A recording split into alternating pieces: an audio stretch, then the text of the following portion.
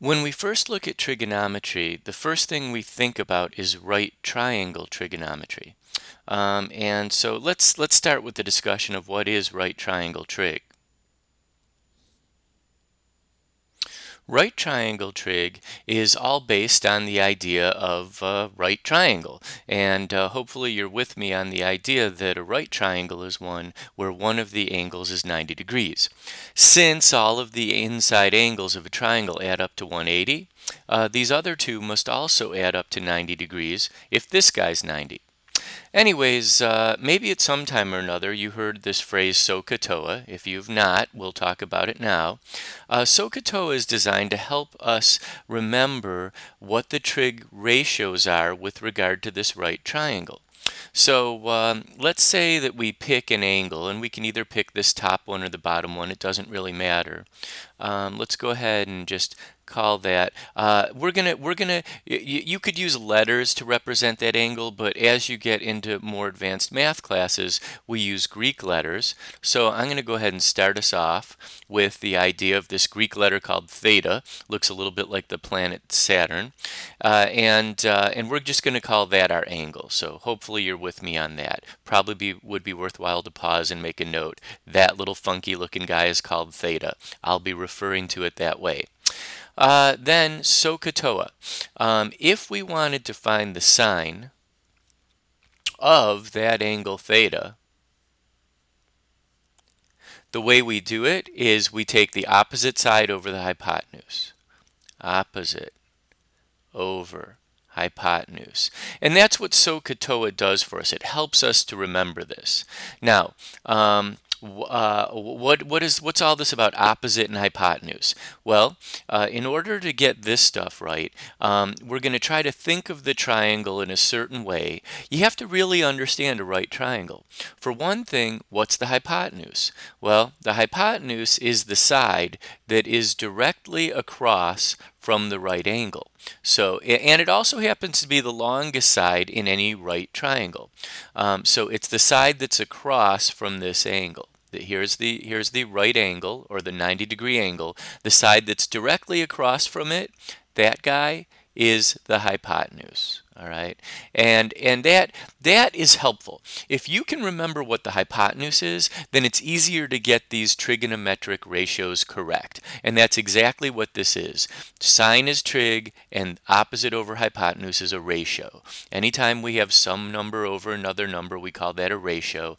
It's also known as a fraction, but we refer to it as a ratio, and that's why these guys are all known as trig ratios. So if you can locate the hypotenuse in a right triangle, you're halfway there in figuring out what the sine of a particular angle is. And the only other thing we need is this thing called the opposite side. And where do we find the opposite side on this triangle? Whew, it's kind of hard to find it with everything that's going on here, but the reality is the opposite side is just the side that's directly across from the angle that we're interested in. If the angle we were interested in was up here, the opposite side would be down here.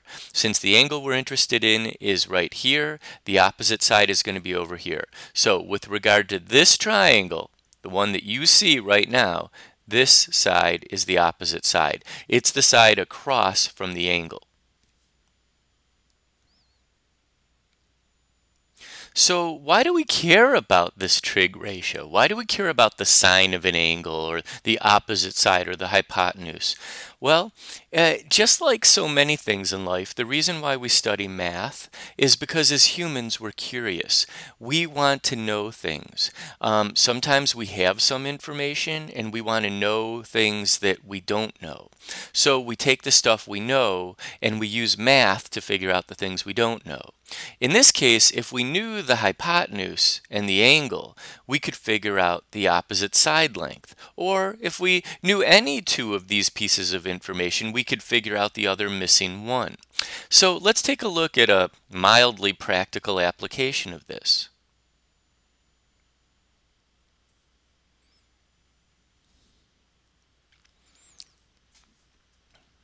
Let's take a look at a practical application, sort of practical.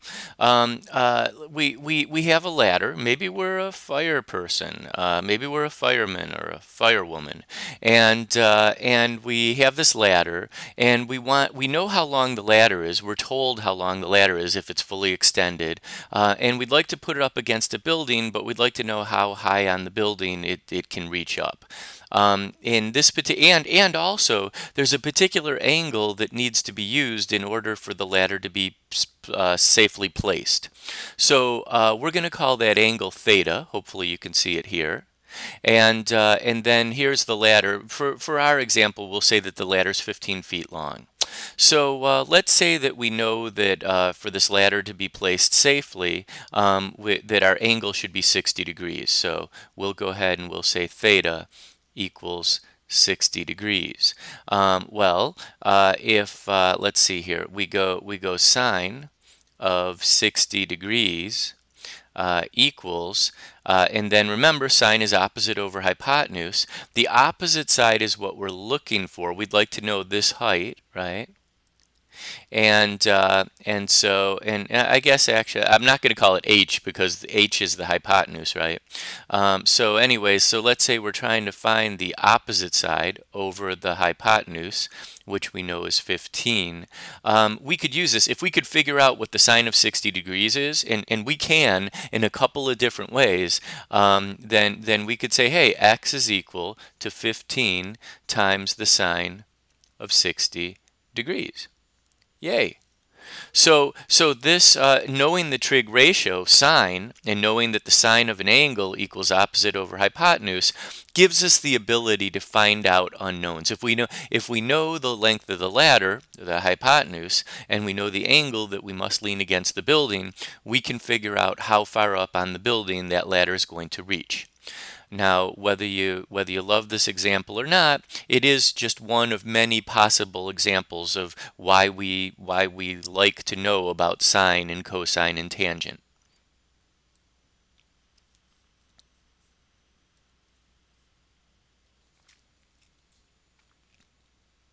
So hopefully real quickly I'm going to finish this video up by just reminding you the cosine and the tangent ratios. If we have the cosine of an angle, or if we want the cosine of an angle, we can do that by taking this triangle, and we can take the adjacent side, which by the way, the adjacent side is the side that's nearest to the angle. In this case, because theta is down here, this is the adjacent side. If theta was up here, this guy would be the adjacent side. So understanding trig, you have to be able to roll with the punches. Just straight out memorizing is not that great. You really kind of have to get the concept. Anyways, let's write out what the formula is, or what the ratio is. So we'll take the adjacent side and put that over the hypotenuse. We get that from the CAH of SOHCAHTOA, and that helps us to remember how to find the cosine of theta. And then finally, there is the tangent of theta, and the tangent of theta is what we get when we take the opposite side and put it over the adjacent. And that has its useful, each of these is useful in its own way depending on what type of problem you're working with. Now, one other thing that's kind of neat is that, and we'll use this later when we study something called trig identities, is that the tangent of theta also happens to be equal to the sine of theta over the cosine of theta. We'll use that later when we look at trig identities. You could figure it out yourself if you wanted to try it. If you just took opposite over hypotenuse and divided by adjacent over hypotenuse, I think you would see that you get opposite over adjacent. So anyways, we'll use this knowledge later.